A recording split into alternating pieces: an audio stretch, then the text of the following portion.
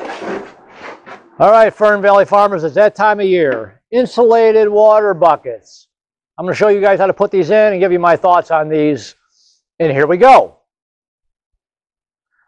Okay, welcome back to Fern Valley Farms YouTube channel. On this channel, we're pure country now. Everything is from animal related to farm related, cooking, country living, country lifestyles, all that kind of stuff. Today, we're doing insulated water buckets because it's getting to be that time of year. It's getting cold out. We're up in northern Illinois, and we got to put the buckets in. It gets pretty cold up here, and you want your horses to have, obviously, unfrozen water. If they do freeze, you can bust the ice out. But if you don't use insulated buckets, you got to make sure you bust the ice out. They need to have fresh water all the time. If it freezes for a little while before you get to it, that's fine. But you want to make sure that it's not frozen. And these buckets are really nice, and they're really not that expensive. This is Ringo. This is my 6-year-old. Yeah, he's 6 this year. He'll be 7 next year. But anyways, and these buckets don't cost a whole lot to run. I remember one day back in the summer when none of the electricity was working, or when nothing was, it was a nice summer day, nothing was running, and I just put all these in. Actually, it was fall. It wouldn't have been summer. It was a nice fall day. I put the buckets in. There was nothing running. I plugged every one of these buckets in. I went and looked at my electric meter, and it was barely moving. So if you're worried about using too much electricity, they're not really that bad. Obviously, they're going to use electricity because they produce heat. Anything that produces heat costs you more money. But they're not too bad. I had 7, 8 of them plugged in, and the meter was barely moving. So they're not too bad, but they're so nice. You can plug them in, come out, water's thawed, nothing's frozen. It's great. I sometimes won't leave them plugged in all day. I might unplug them in the morning. And these things are they're not really insulated, but they stay pretty nice. And when you're indoors, I'll come out here in the morning to clean stalls and feed, and I'll unplug them. They stay thawed all day. Then when I come feed in the afternoon, I will plug them back in so overnight they don't freeze. So I'm going to just show you how I do this. Let me get over there. Get in your stall. I'm going to move this camera a little closer so you guys can see. He wants to be in the movie here, actually. So we're going to bring this really close. You've got to get out of the way. We're going to put this right here. I'm going to just obviously take this bucket out. What I do, this ain't too tough. This is what I do. Let me put this camera right here so you guys can see this. You need to get out of the way. He wants to be a star. All I use these metal milk crates. These things come in really nice. You could find these. Let me lower this just a little so you can see this. These metal, you can even use plastic. But these milk crates work really nice. All I do is I stick it, I put the cord through one of the holes, just run it through, set it in, and you're done. It ain't too tough. I'll show you in a second, but I've got holes drilled in the front or inside these stalls so I can run the cord through it. This horse here loves to pull the cord. He gets bored. In the middle of winter, when these guys are all stuck inside, they get bored. So they find things to do. And he likes to pull the cord out. So what I do, let me just show you how I got this here. I have this. Sorry if I'm moving too much. See, I just run the cord. Let me zoom this in. I just run the cord right through the hole in the wall. It's going through the side of the milk crate. And it just comes out the side. But with him, that's why this little nail is right here. I have to put that on there and tap that down because he will pull the cord out. I'll come in the morning, the cord will be out. It's really kind of annoying. And if it's plugged in, if he chews on it, well, he won't chew on it again now, will he? So anyways, what I do is I come out here, pull this door shut, and I just have it right here. Let me tip this camera down here so you guys can see. Let me tip this down. Sorry if I'm moving too much here, guys. It's hard doing this stuff by yourself sometimes. Right there. Okay, so now you can see I went through my barn a few years ago and I put outlets on the outside of the walls. Obviously, when it's not plugged in, I just hang it right there. Some people like to leave them plugged in all day, all night. Well, I give my electric company enough money. So if it don't need to be plugged in, it's not going to be. But then what I'll do is, like today, it's only about 32 degrees and they're inside. the barn's not too bad. It won't freeze. Some of your warmer barns, if your barn is really, really warm, you might not hardly need these at all until the sub-zero weather really kicks in. Then you're going to want to have them. It just makes life so much simpler. And anybody watching this that's got horses at home, you know exactly what I'm talking about as far as it being cold and frozen water buckets. Busting ice is no fun.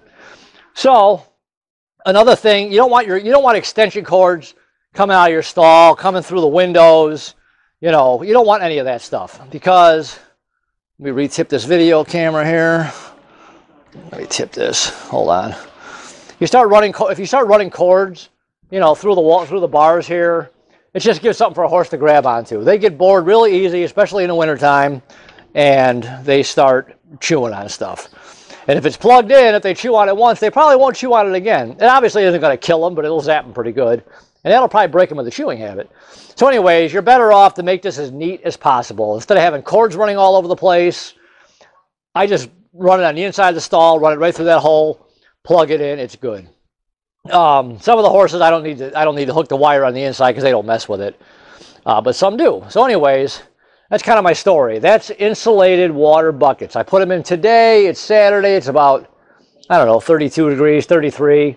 But some of these nights have gotten pretty cold. So it's just nice to have them.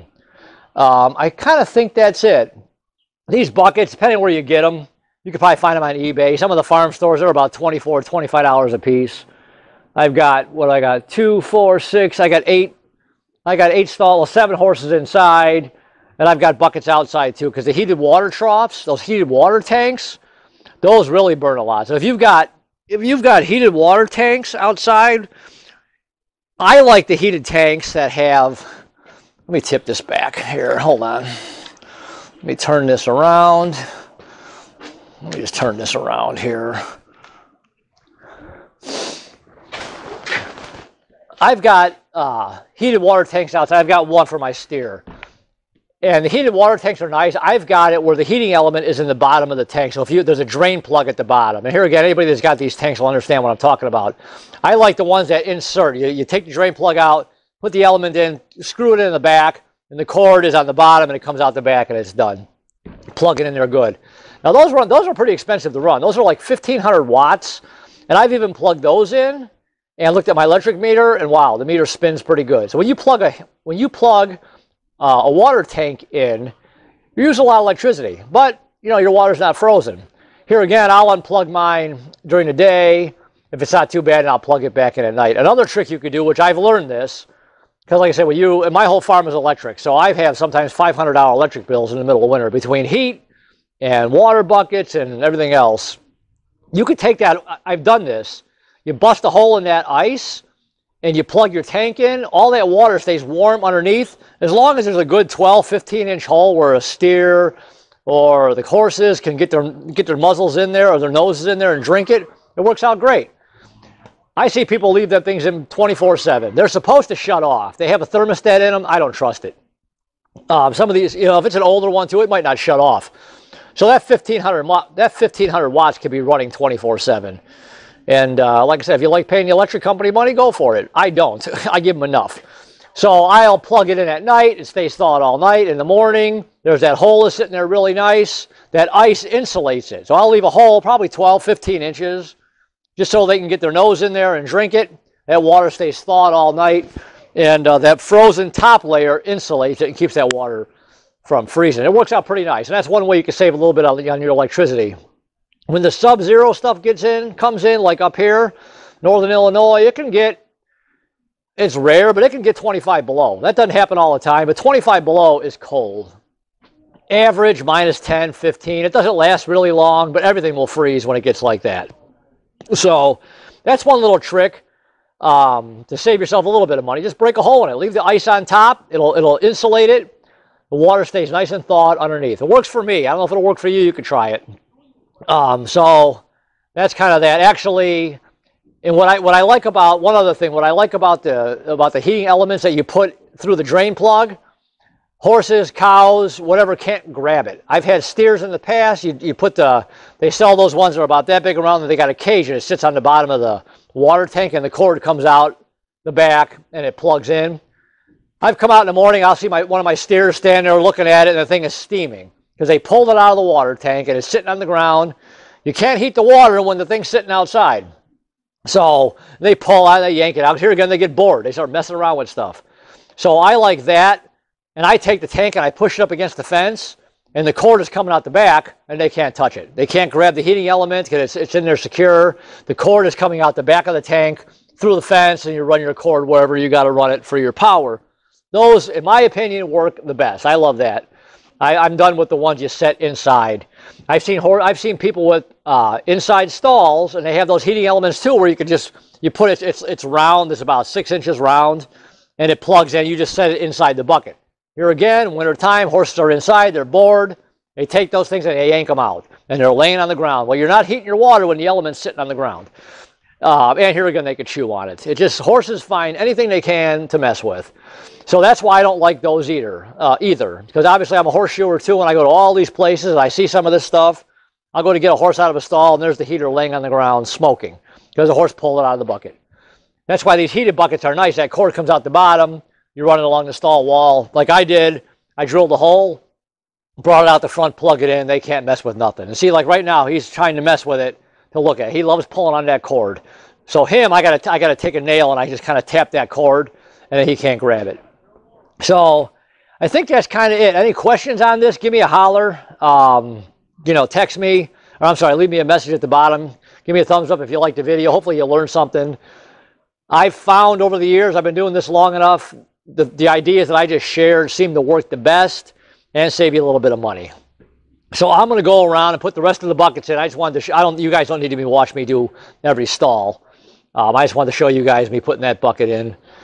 So I think that's it. So hopefully if you're not a subscriber, please subscribe. Support the channel. I appreciate it. Give me a thumbs up. There's a little bell next to the subscribe button. Click on that bell. You'll get a notification every time I make a video. We've got a lot more winter stuff coming up. We're kind of getting ready to winterize here. I've got my bees out there too. I got to finish winterizing them. Get that taken care of. Then we're pretty much done. And here comes the weather. Like I said, we got about 2 inches of snow last night. And that's it. So until next time, YouTube, I will talk to you guys later. Bye.